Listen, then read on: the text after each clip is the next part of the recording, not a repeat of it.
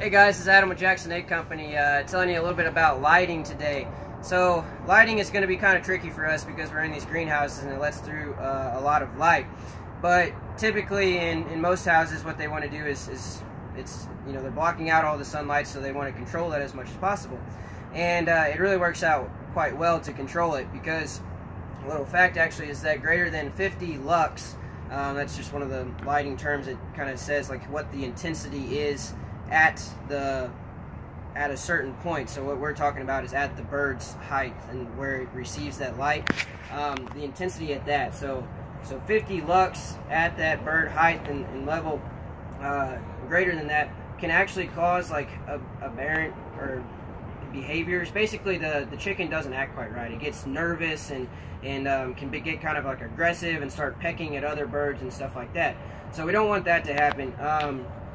But so that's why most chicken houses are actually pretty dim, just to keep those birds from having those negative behaviors. So what we've got going on though is we calculated it up on how those lux are going to be. We've got them spread out. They're about 16 feet apart, each of them, and then just one string of lights down the middle. And so we needed to have that here in the barn so that we can actually kind of regulate their light, how much light that they receive each day. So that way, even if the sun goes down, then we can go ahead and give them artificial light. And that, by doing that, then we can kind of regulate like when how long that they will lay. And otherwise, what we could end up with is every time that we go into the winter, the daylight decreases, and then the birds can actually stop laying, because that's what gives them a signal that they need to take a break.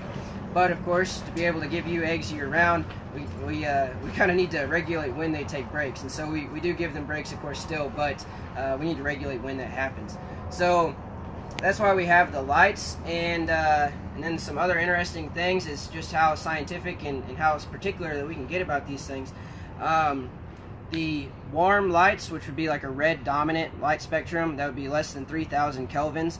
That's actually a lot better for egg laying. It ups their egg production, whereas a cool light, so greater than 4,000 kelvins, that's a dominant blue spectrum, that will actually improve like the pullet growth. So it pullets, the chick to where it's ready to lay. So there's those kind of things that we can try to pay attention to and put in certain light bulbs just to help them out and make those chickens happy. And that's one of those things, like, we're not really just necessarily trying to pump as much eggs out as we can, but it improves the efficiency. And quite frankly, if the chicken is able to produce more eggs, then that means that chicken is more comfortable and happier. Otherwise, it wouldn't be producing more eggs. That's just reducing its stress environment, and that's what allows it to produce and do even better. So that's some details about lighting and what we're trying to do to make our chickens as happy as possible. So thanks for watching, and be sure to like us on Facebook or YouTube, and keep following if you're interested in this kind of stuff. And check out our Jackson Egg Company eggs at Deerbergs and Food Giant and Schnucks and wherever else. Thanks for watching.